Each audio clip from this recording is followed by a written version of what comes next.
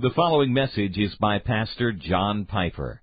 More information from Desiring God Ministries is available at www.desiringgod.org. Okay. Lots to do, and it gets more practical now all the time as far as the functioning of Sunday morning, which is what I think people are most interested in and may find most help from. So we'll try to pace ourselves here and just do the best we can. So unit number 4, what unites us in worship, a philosophy of music and worship at Bethlehem.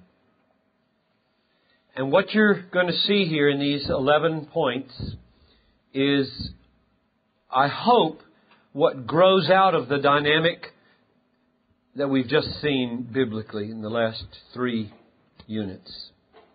So, I wrote these little phrases, God-centeredness, going hard after God, and so on, I think in 1992.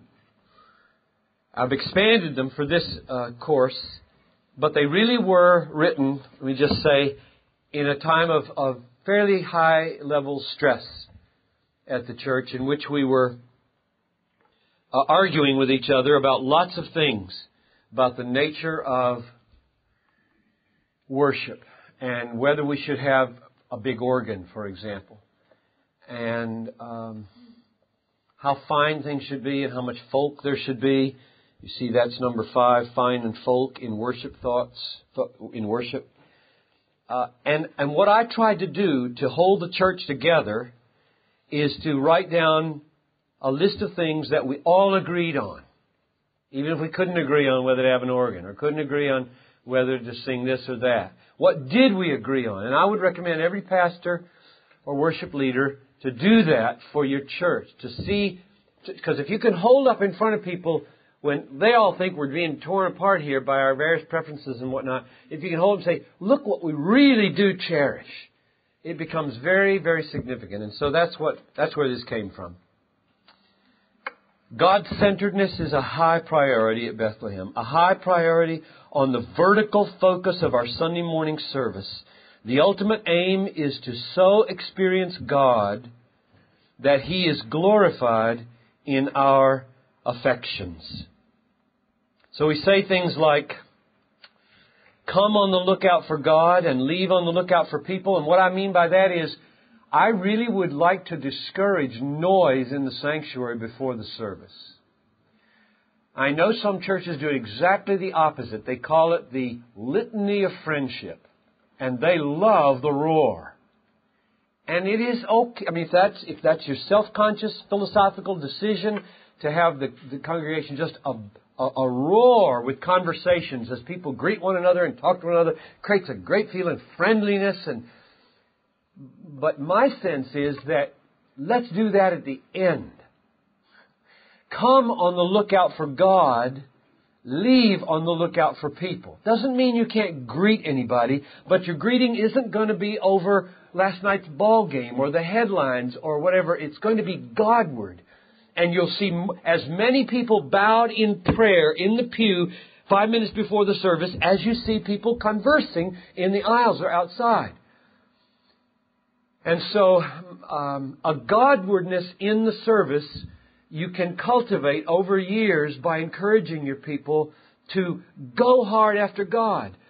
And if you know, as you do, that they come not really primed to meet God, they're not all that fired up and ready to engage with God, you can teach them, take the 5 minutes, get here a little early, sit in the pew, we'll do our best to keep it quiet, we'll provide some piano or organ or synthesizer or guitar or violin or something so that it just provides a peaceful, Godward orientation, and you can deal with God and ask Him to come meet you in this service. That's the main thing Prelude is for, in my judgment.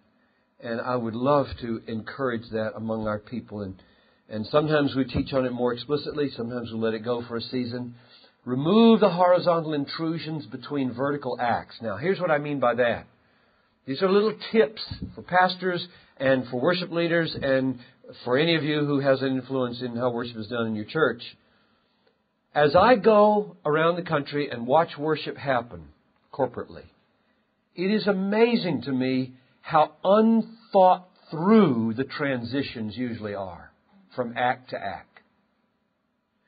So, suppose you are singing, Lord, you are more beautiful than silver, and so on, precious than silver. You sing that a couple of times, and then there's going to be a congregational pastoral prayer of some kind. Somebody's going to lead out in prayer. You come to the end of that, and the person walks up and says, now let's pray. You don't need to say that. You were just praying. Or didn't you know that? It gives the impression you didn't know that. You didn't know what we were just doing. We are now praying. We are saying, you are precious. You are beautiful. And then somebody says, now let's pray. Just don't say that. Just keep quiet. Keep quiet. Think you've got your people here in the presence of God. Some of them are being touched by God. Some of them are flowering right here. And abuses that they experienced all week long are being healed as they get near to God. And you get up there in the way. Don't get in the way. You get with God too. This is what makes me think many pastors aren't worshiping. They're just not doing it. They're thinking about, no, I'm supposed to pray in just a minute, and what should I say? And so you come to the end, more beautiful than diamonds. Nothing, has the last line, I desire, compares to you. And if you have a good pianist, she won't just stop dead. She'll just go on and let it trail off a little bit. You come to the microphone and you say, yes, Lord. Yes, Lord, you are more beautiful. And you move into your prayer. You hold it there. You hold Godwardness and verticality. If it's been wrought by the Spirit of God in a song, you don't stand up and say, now we're going to do another thing called prayer. You don't do that. You try to just, you try to get yourself and your horizontal stuff out of the way and just join in what was happening right there by continuing it on with the way you pray. That's what I mean by removing horizontal intrusions. The reason we moved our welcome to the first of the service, which has some great disadvantages, but some bigger advantages, we think, is so that when the service begins now of actual moving Godward, and I'll tell you, I do try to do my welcome in a Godward way. I try to think of language. I try to think of emphases. I try to say it so that even the welcome, though it's a almost totally horizontal event, is Godward in spirit and is saturated with the Scripture and so on. There's a way, pastors, even to do that, to do your welcome in a Godward way, which takes a lot of thought. Sometimes I work on those 10 minutes for half an hour, say, to try to think through, now what should I say first? How does the fighter verse figure in? So-and-so died. A birth happened. There's this big retreat coming. How can I get all that into a coherent, Godward, horizontal moment that's not going to completely get people unfit for this event called worship that's about to happen? So work on that. But the reason for putting it at the front is so that we have about 30 minutes then with no horizontal intrusion. It's our effort anyway. So that once we start singing, from there until the time I preach, it is uninterrupted Godward. With nobody standing up making any comments about what we're doing, nobody inviting anybody to do anything, although it is fitting, and Chuck does this from time to time, if we want to have a season of, say, confession, where we get on our knees or where we're just quiet.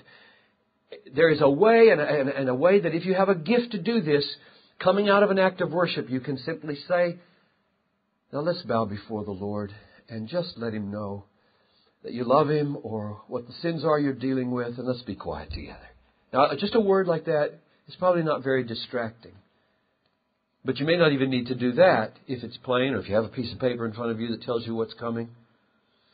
So getting horizontal intrusions out of the way. Choosing songs that make much of God and not man. There's huge number of good worship songs and good hymns, good anthems that are very, very Godward and Christward. Even the welcome is Godward as possible. I've said enough about that. Comments about, number 1, God-centeredness. Number 2, going hard after God, pursuing and expressing the deepest satisfaction in all that God is for us in Jesus. This follows from the essence of worship as satisfaction in God, I think. Expressing from the pulpit a longing for God in Christ. I think we pastors must model for our people why we're there. Namely, we are hungry to meet God, hungry to know God, hungry to see God, hungry to hear God. Encouraging prayer before the service and in the service. Oh, to have people praying even as they are worshiping. Praying for you as you preach. Whenever I get sick, they do that a lot for me. I have people, they hear me coughing before the service. They say, oh, Pastor's not going to make it through the sermon. So they'll pray like crazy that my voice will hold up. Well, I need that every Sunday.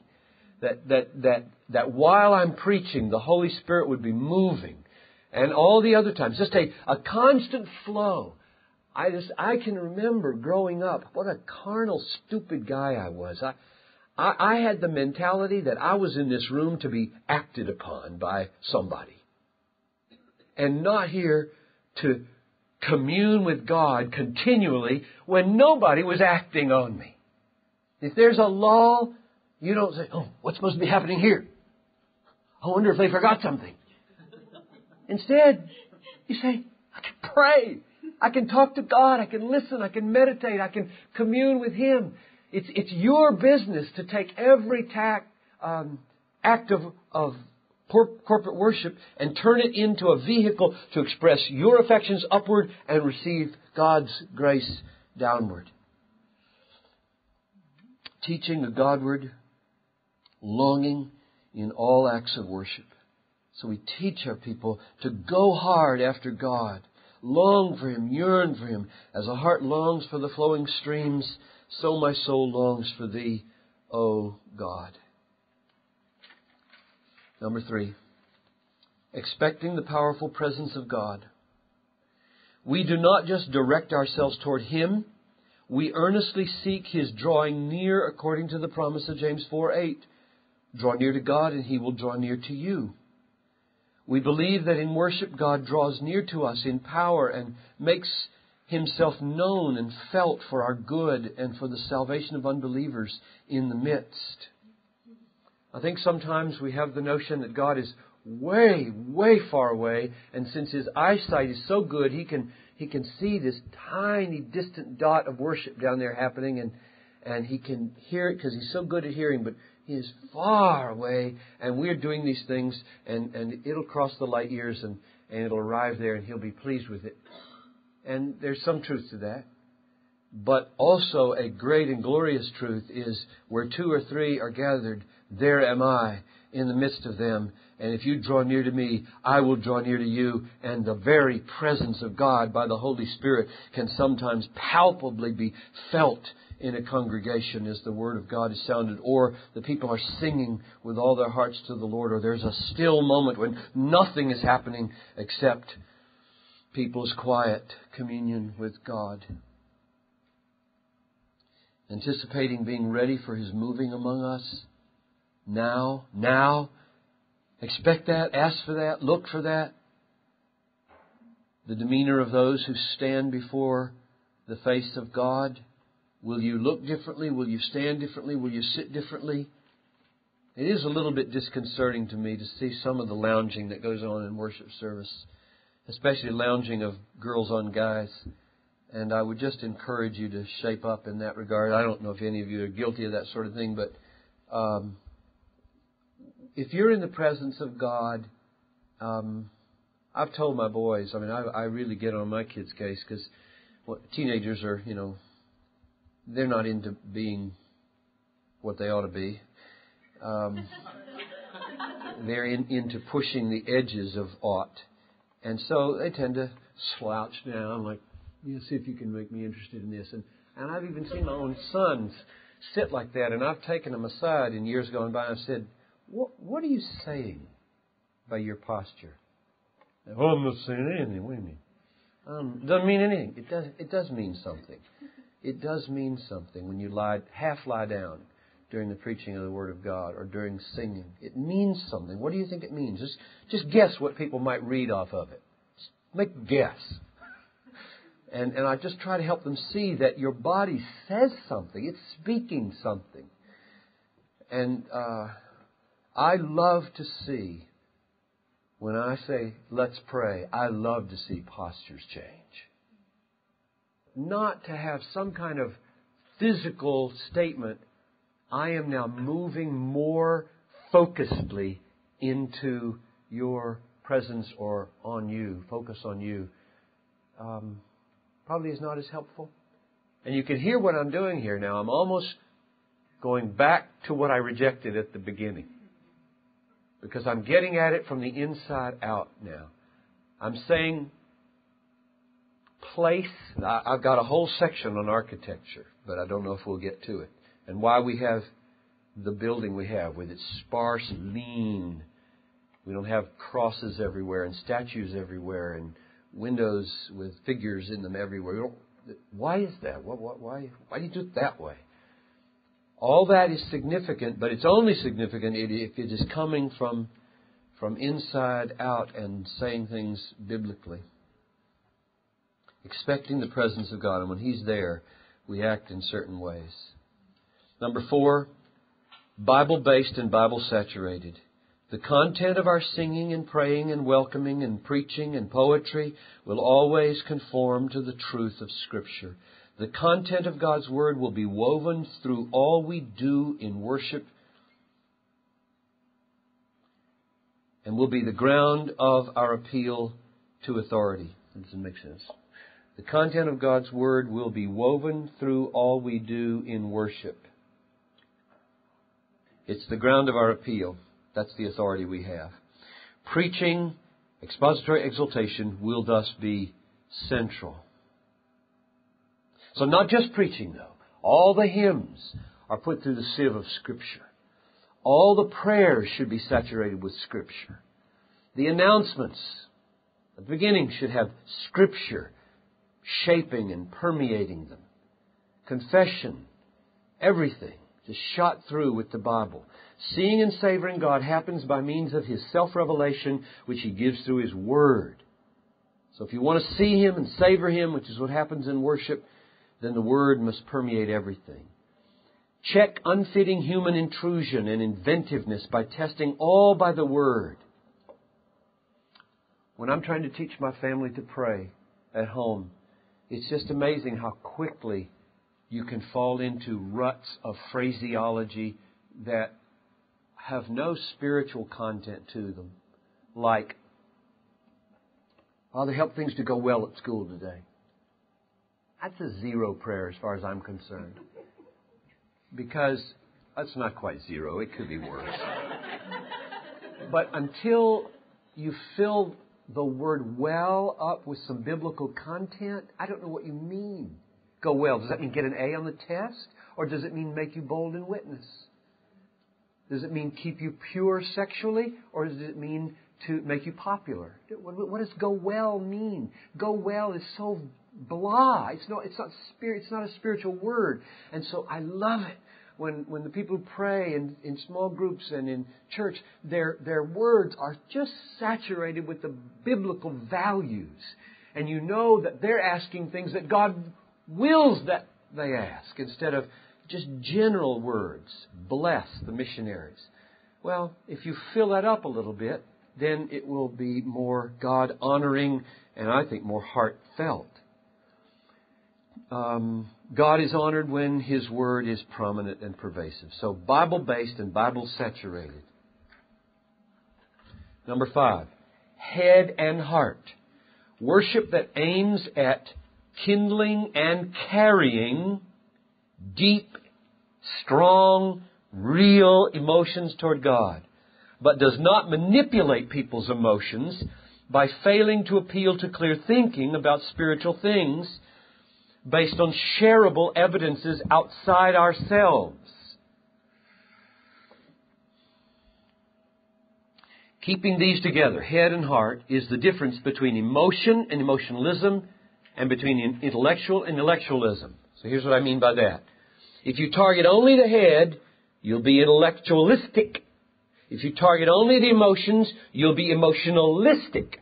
But if you target the emotions through the head, you will be truly emotional. And if you target the head for the sake of the emotions, you'll be truly intellectual.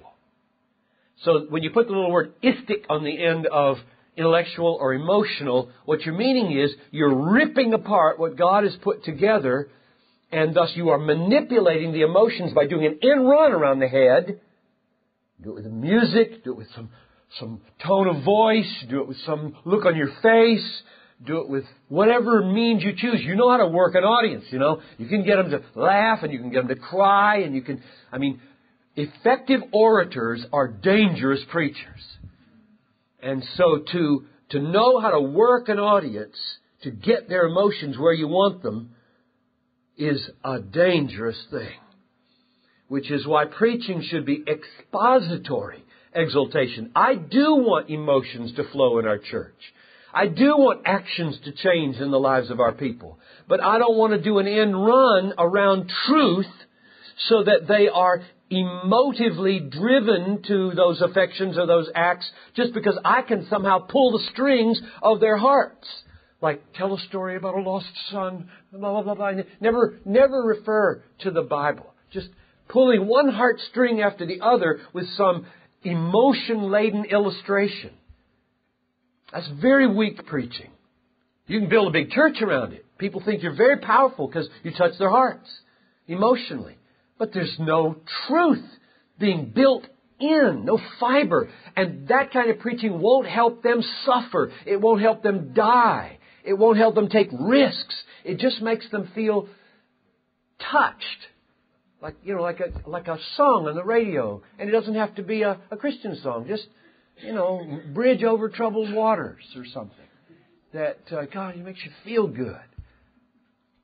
Any content that says anything just makes you feel good because the tune is so good. Maybe so. A sense of closeness to God that isn't rooted in truth is a fragile sense. So, God is more glorified when known and enjoyed, or enjoyed and known, rather than either alone.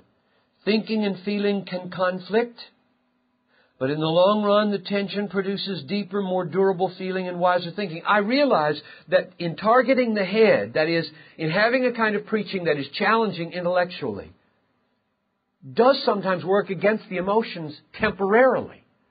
Like if you use a hard concept that's difficult to grasp.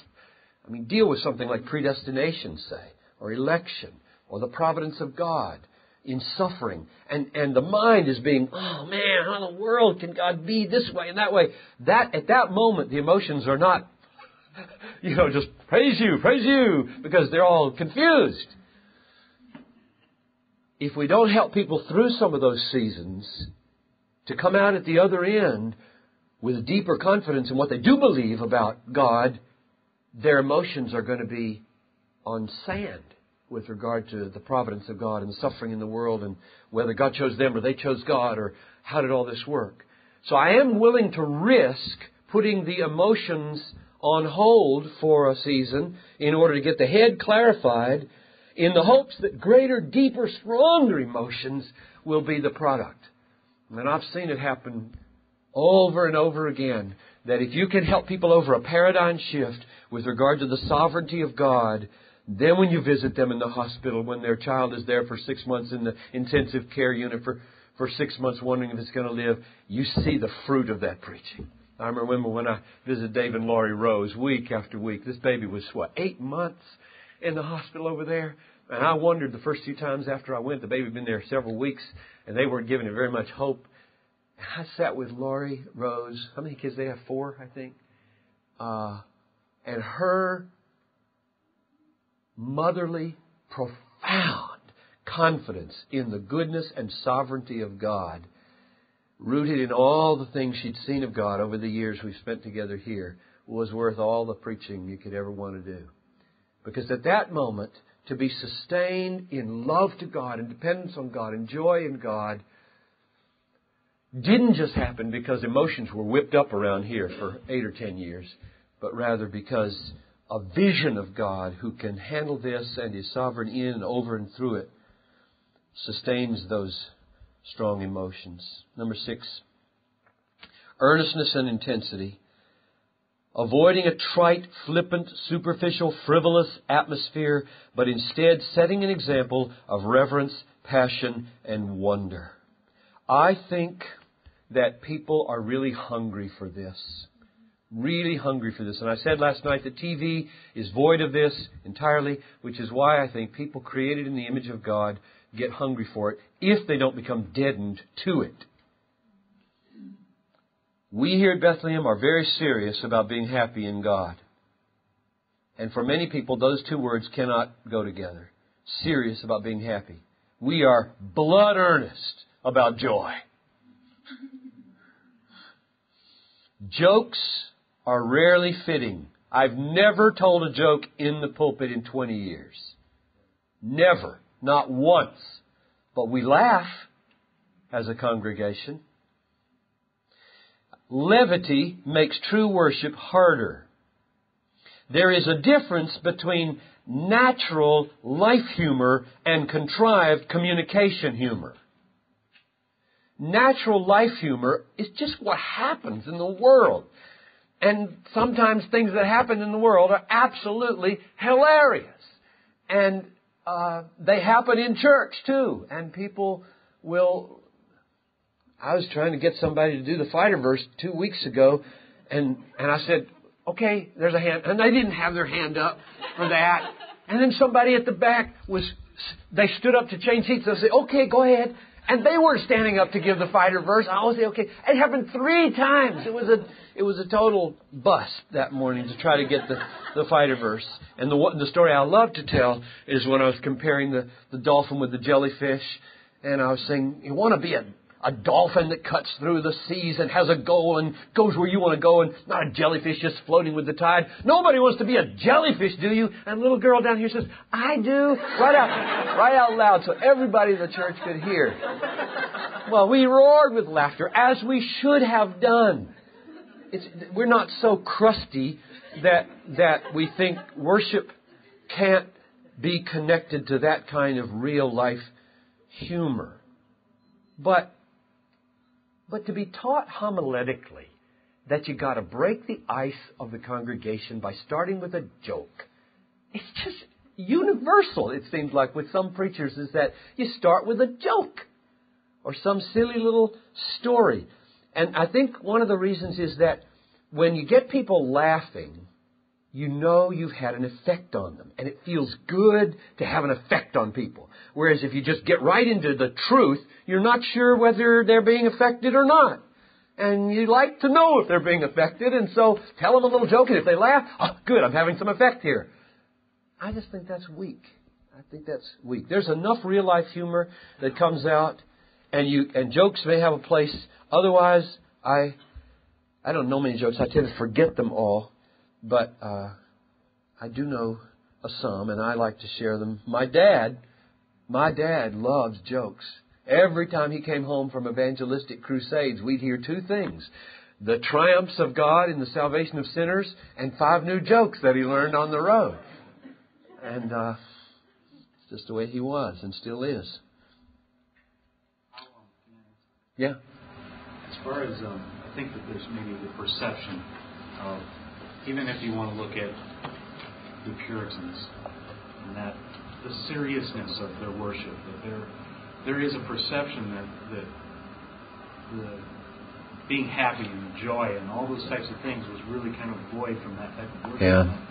And I think maybe there's a real understanding that people even now think that that's the way church is, and so maybe there's an emphasis to try to push it in the extreme opposite. I think that's right. So what he's pointing out is that since the perception in the world and former churchgoers maybe is that church is boring, it's somber, it's lifeless and it's joyless. And so many churches, in order to overcome that preconception, push it the other direction and try to liven it up and make people feel more happy with humor. My approach is just different than that. I think what you work at is intensity and earnestness. And intensity and earnestness over grace is going to be very joyful.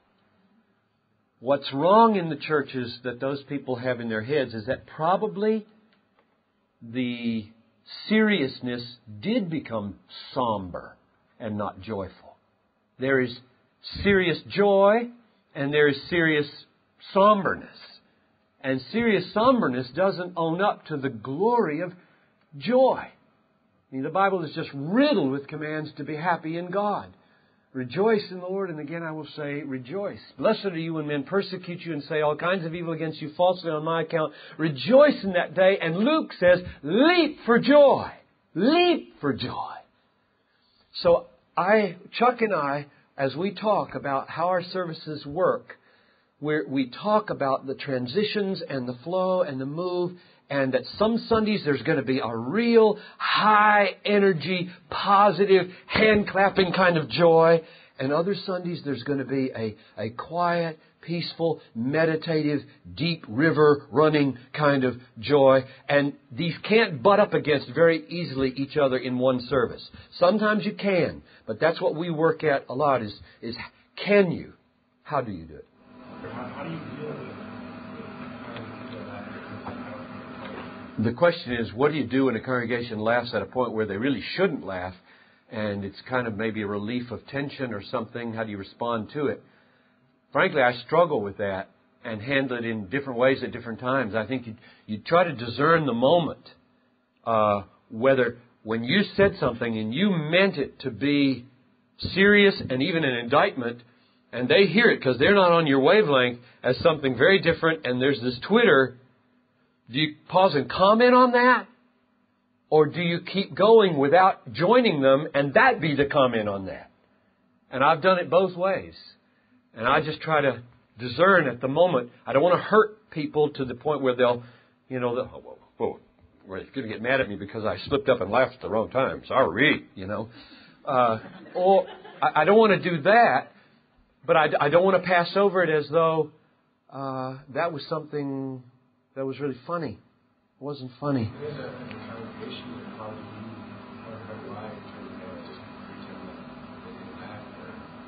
Yeah, just don't join them. Just assume you won't. Don't join them. Just be focused. I don't laugh a lot at the time other people laugh when preachers are speaking. If it wasn't funny to you, don't laugh. Well, what you think about, think graciously that maybe they're just nervous and needed to laugh in order so they wouldn't cry, or in order so that they could give some vent to some deep tension that they're feeling, and then pray for them. I think that's probably the best thing. If you think something's amiss here, pray. Craig, did you have your hand up? Yeah, I guess I'd just like you to comment for a second on where you might think like Charles Spurgeon as a model, a paradigm of ministry would fit into this. I mean, he had a certain amount of jocularity, at least that's how he described himself. And when he was strained, Spurgeon was I look at him as a model of ministry in many ways. And Spurgeon is the one from whom I got the distinction between levity and humor. Spurgeon has a great lecture to his students called Humor in the Pulpit or something like that, or The Place of Humor. And he makes a distinction between levity, which is kind of the lighthearted, manipulative use of language that's constantly saying flippant things and is good at punning, and so is always making puns about situations at the most inopportune times, on the one hand, and humor, which is what I've tried to call natural life humor. Spurgeon, I think, was good at that. I doubt that Spurgeon ever joked in the pulpit. As I read his sermons, there's The only kind of humor you get is humor that is like Jesus' humor, which was blood earnest humor. Like it's easier for a camel to go through the eye of a needle than for a rich man to get into the kingdom. They probably went, camel through the eye of a... It was just kind of like... It's not a slapstick kind of situation there. You got a big camel, you got a little teeny eye of a needle. A smile comes across your face, and then they say, I think he's talking about us. Jesus told no jokes. He rarely ever laughed in the Bible. Man of sorrows, acquainted with grief. I have a feeling that even Luther's quote last night about calling the Pope a liar, we all laughed. I have a feeling that when he wrote that, he probably knew the seriousness of what he was saying. Absolutely. Absolutely. I wrote an essay. I gave a message on Luther a few years ago, and then I've just put it in a written form. And Luther has some very profound things to say about why he talked the way he talked. I mean, he used foul language at times. Foul language, bathroom language, 4-letter words. Luther was one violent verbal person. And when called on it, he had some pretty remarkable things to say about why he did it. Let me give what I said in response to Craig about punning and flippancy and levity.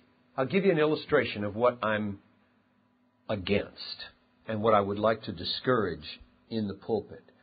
I think some people like Spurgeon and others are so clever in their minds, they can always think of a funny twist on any sentence or any situation.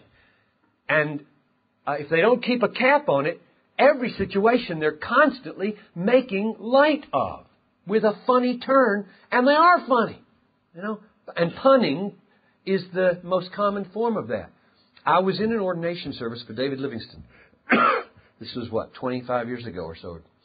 And the pastor, who was a very good preacher, and I loved him, still do, but he was given to this sort of thing now and then. And it was a holy moment.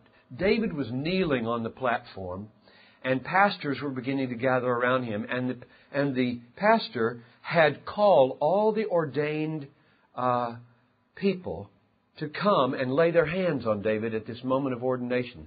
It was very quiet in the service. Nothing was happening. And he had called them to come, all the pastors to come. And he knew that there were some out there who hadn't started to come yet, and he wanted them to hurry up. And so he leaned over into the microphone and he said, "Now come on, all you shepherds, don't be sheepish." And there was this very uncomfortable twitter as people said, if we don't laugh, he'll feel terrible. If we do laugh, it's totally out of sync with this moment. And they didn't know what to do. It was a terrible thing to say. Come on, all you shepherds, don't be sheepish. Get on up here. Just a little clever twist on shepherd and sheep. And I would say at that moment, stuff it. Don't say it. Sure, you're clever. That's neat. But this is a holy moment here. If you need them to hurry, say, we want to move forward, so let's make it as quickly as we can. Let's pray together. And then you don't get in the way of a holy moment with a pun. I really believe there are pastors who are scared to death of seriousness for fear that it's going to start feeling unfriendly. What you said, a little bit too somber, a little bit too puritanical here in this moment. And so they lighten it. They immediately intrude something lightening to get it back up to a more, we just got rid of that moment of somberness. And I don't worry about that. I'm moving always in the other direction. I want earnestness. I want intensity. To me, what's at stake here, heaven and hell are stupendous realities that deserve a certain demeanor. And I so fear that our people are incapable of the kind of intense emotions that belong to heaven and hell that I'm just not interested in lightening things up. 7. Authentic communication. This is the seventh mark of worship that we agree on. Authentic communication, the utter renunciation of all sham and deceit and hypocrisy and pretense and affectation and posturing. Not the atmosphere of artistic or oratorical performance, but the atmosphere of a radically personal encounter with God. This would mean manifest vulnerability of the participants that does not give the impression of hiding or flawlessness. I think one of the reasons many unchurched people don't like to go to church is because preachers sound fake. They just sound fake. They assume a kind of, there's a certain tone of preaching, and they say, that's not real. You don't talk like that. What are you doing? What is that? It's like this posture or this persona comes over a man in the pulpit, and he's doing this performance thing. And he's got certain tones of voice and certain religious phrases that he uses and certain gestures and so on. And it just sounds phony. And I'm scared to death of that. I don't know whether I fall into that at times or not, but it is one of my highest fears. I want to be authentic. So the biggest battle in preaching is not how you say a thing, but are you a certain way? Are you a certain person? Is the love you have for God real love? Is the fear real fear? Is the shame real shame? Is the tension in the marriage real tension, not going to be hid at all? Is your struggle with your own kids real and there and everybody knows about it? Or are you trying to constantly bury everything that's bad about you so that everybody thinks you're the perfect preacher? Yeah. Avoid tones or mannerisms that seem phony or stylized or affected. Standing in front of a mirror practicing gestures has got to be one of the worst things in the world, I would think. I've never done it, and I don't think much about my gestures. Sometimes people will point out to me that the TBI guys are pretty good now because they're all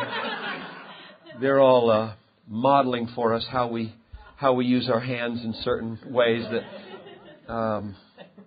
and that's good. That's good. I think all of us pastors who are married should give our wives free rein, probably not Sunday or Monday, but maybe Tuesday, to do a little debrief about whether we do this every time we look down. I mean, almost everybody's got tics. Almost all of our pastoral staff. I could give you little tics of all of our pastoral staff, and you'd know who I'm talking about. This would be one. And this is one, and you can do this, and you fall into things, and they all, when they were making fun of me, they all reached for their hanky and went like this, because my nose, I'm trying to find the medicine that will dry up this endlessly dripping nose of mine in certain seasons, so that doesn't have to be one of my things. But goodness gracious, let us be authentic. It's okay to work to get rid of some of the barriers if we have tics about us that are offensive to others or get in the way. But by and large, what people want is reality. I think what young teenagers want is reality, and what older teenagers want is reality, and 20-somethings and 30-somethings and 40 and 50, they want reality because the TV is never real. It's always unreal. Advertising is always unreal. Everywhere you look in America, we're an unreal sales culture. We're a marketing culture. And so you're always posturing to put your product in the best possible light. And everybody knows yours isn't the best product, but you have to believe it is because you got to sell it. And so everything around us is unreal, just about.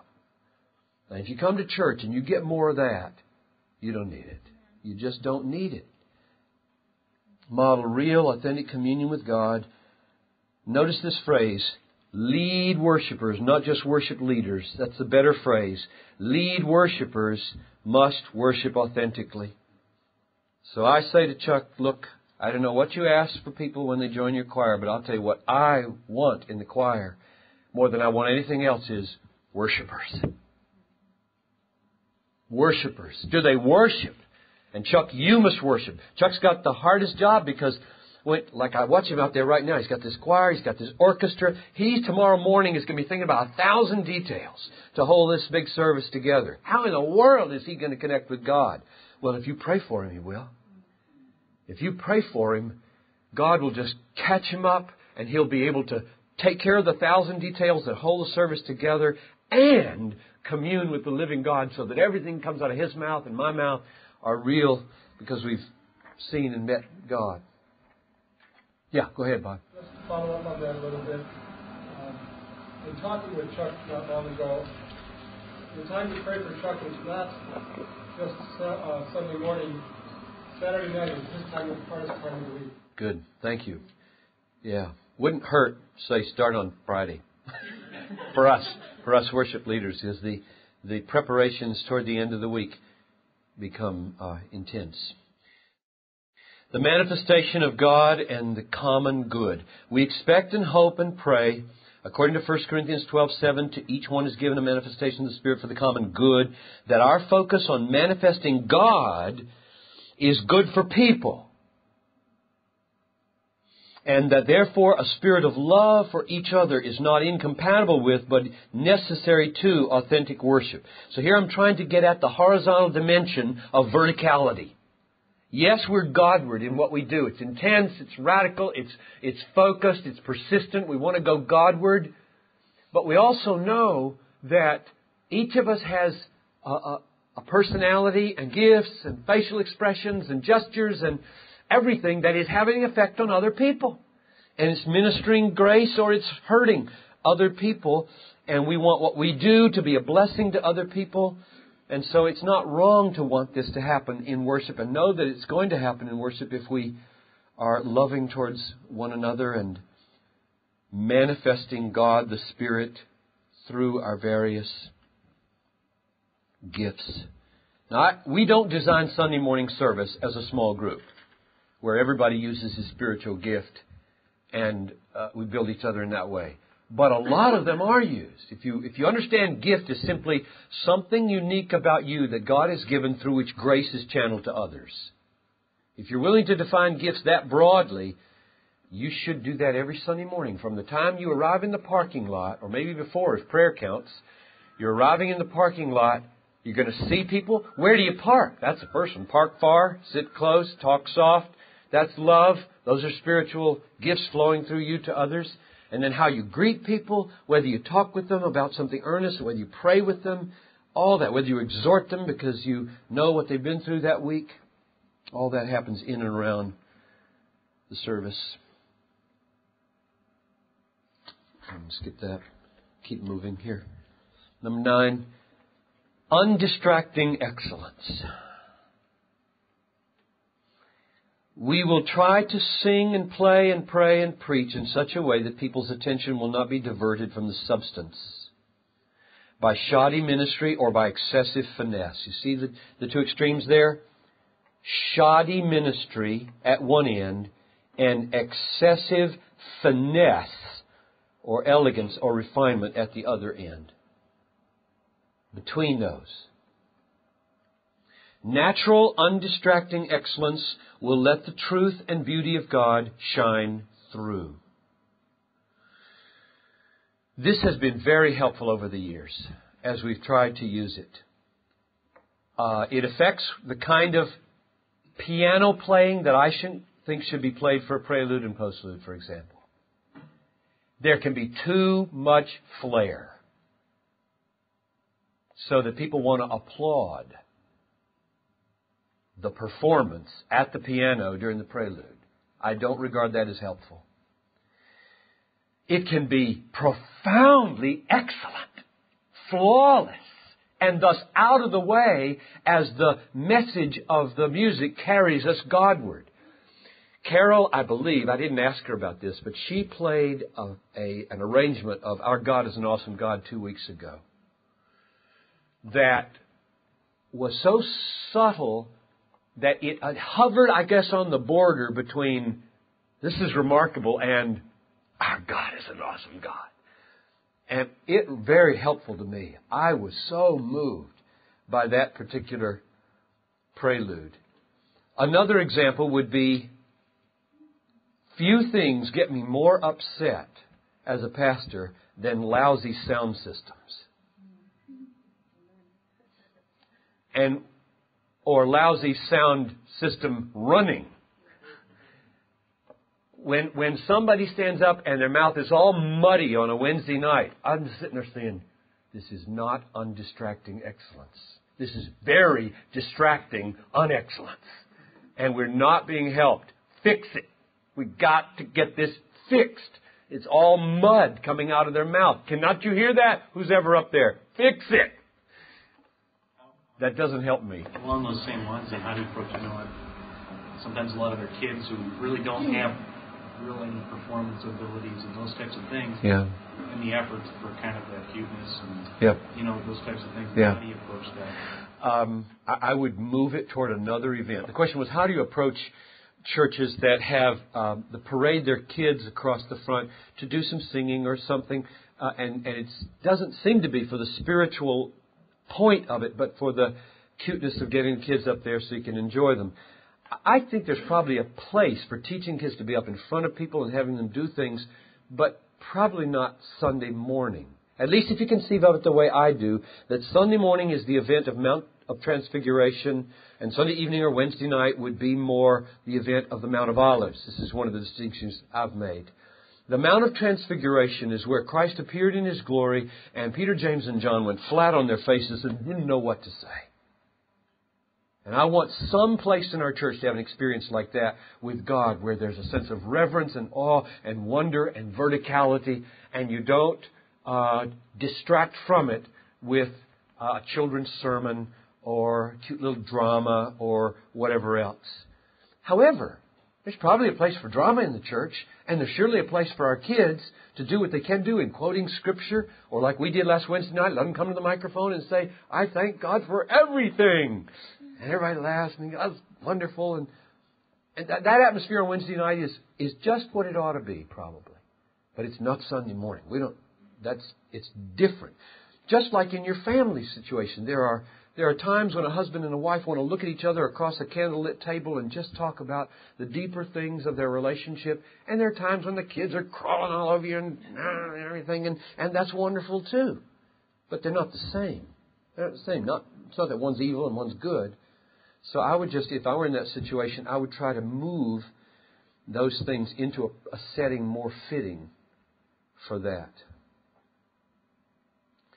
So all kinds of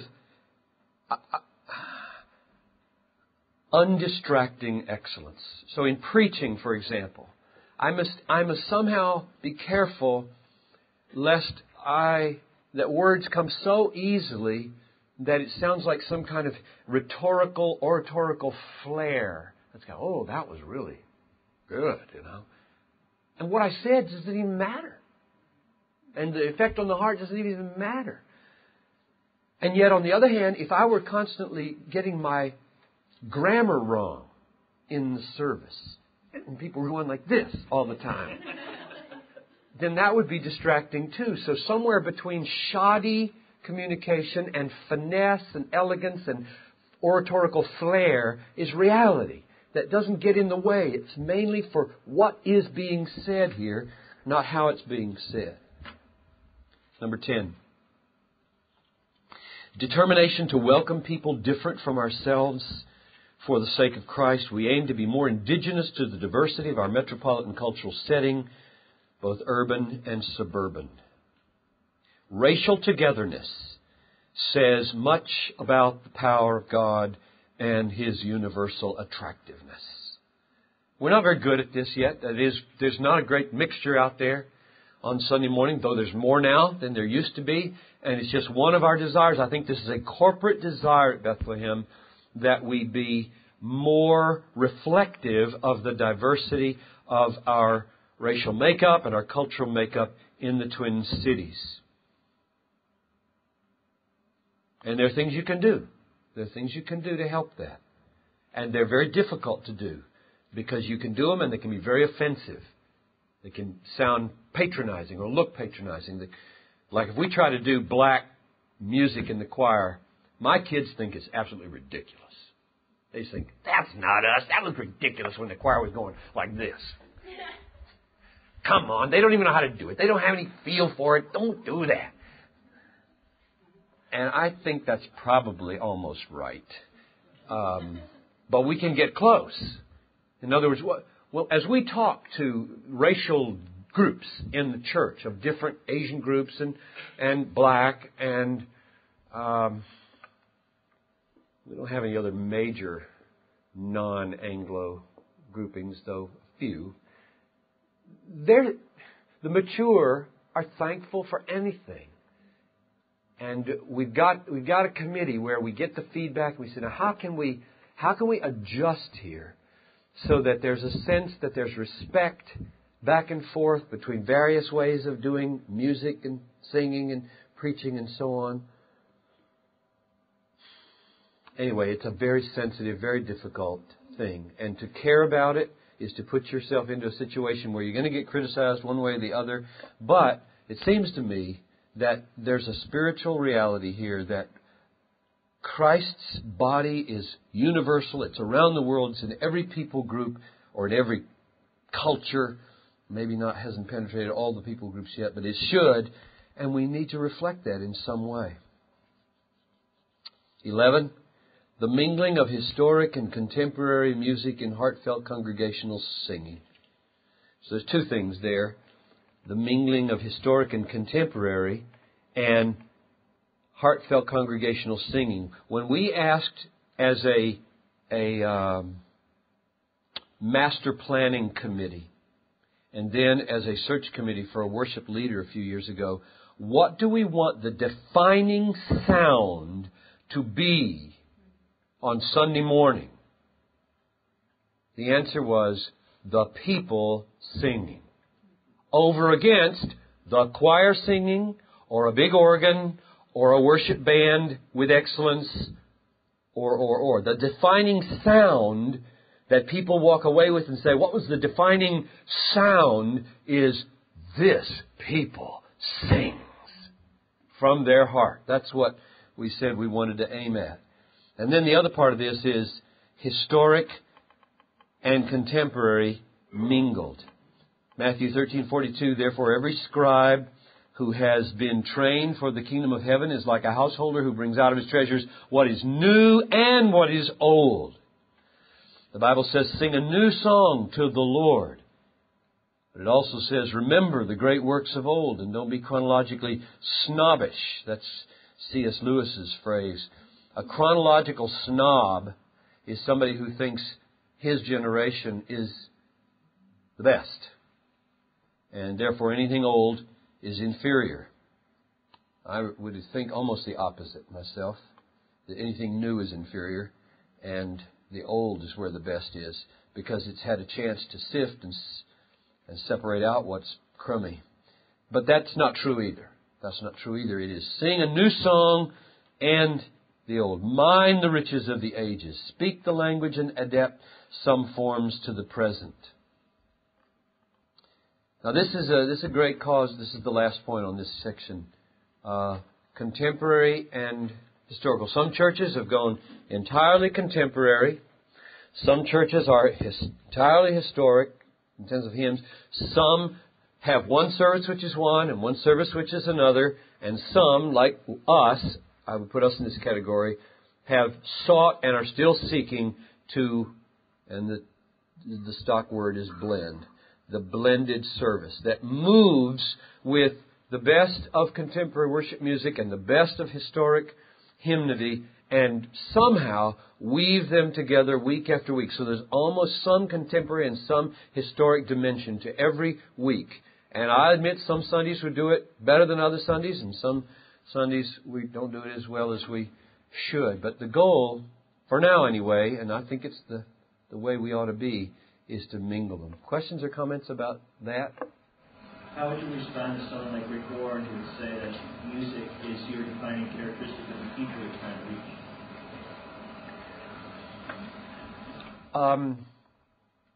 I would say that Sunday morning is not evangelism for us, primarily. Sunday morning is not an outreach service as a rule. That's the first thing I'd say. And therefore, the defining sound of this service is the defining sound of the people of God, who they are. Now, they are people of this culture. I dress like this culture. I wear a tie and a suit, and it's like the business people downtown on Sunday morning. And most everybody else looks like the rest of the world in the way they dress. And we have electric lighting just like the rest of the culture does, and so on. So there is an overlap, and our people like a lot of the same tunes that average people like. And so there's going to be an overlap there. I think a lot of unchurched people come here and think, it's not too stodgy. This sounds all right. The other thing I would say is the world needs from us not simply a reflection of their values, but a shaping of their values. And so they may be given whole hog to country western music or to rock music, but that doesn't mean that you should be given whole hog to it in the reaching of them. I'm probably more flexible on this than a lot of people in that I don't go on a campaign to, shoot at rock Christian bands and whatnot or country western kinds of stuff, but rather say to my kids,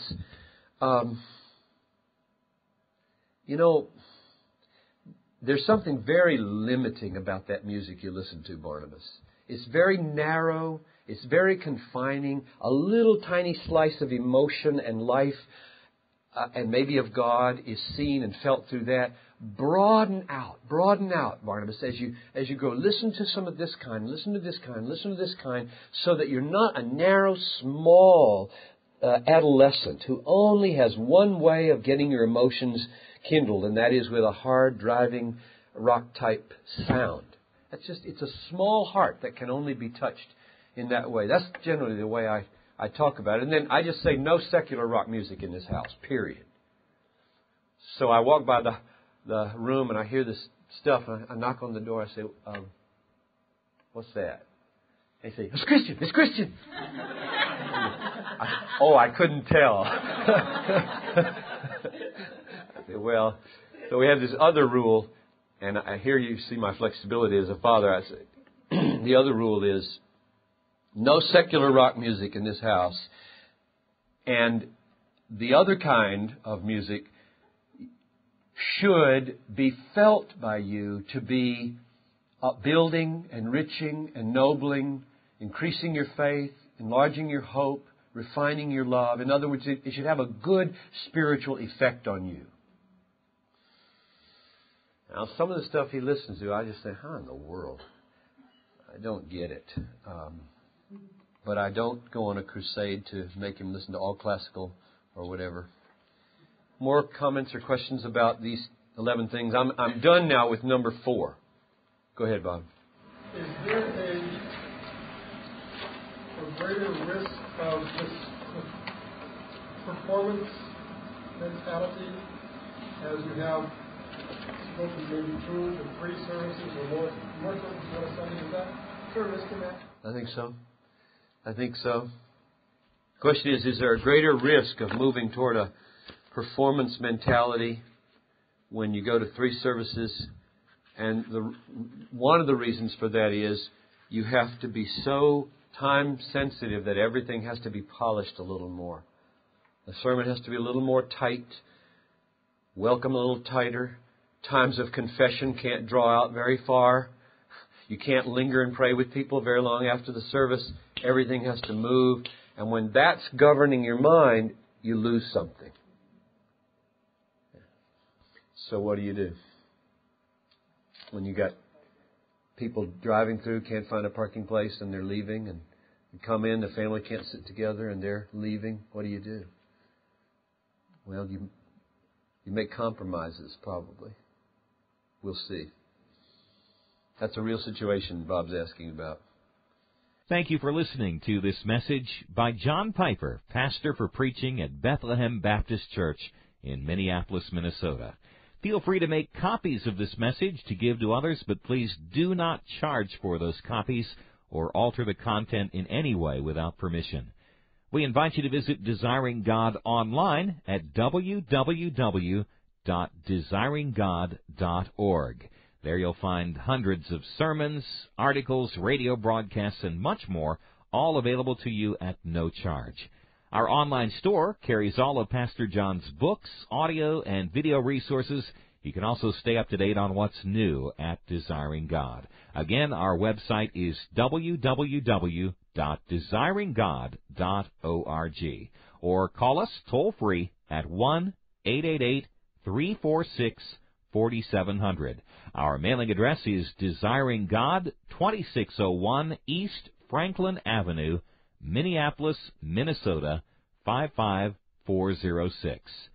Desiring God exists to help you make God your treasure, because God is most glorified in us when we are most satisfied in Him.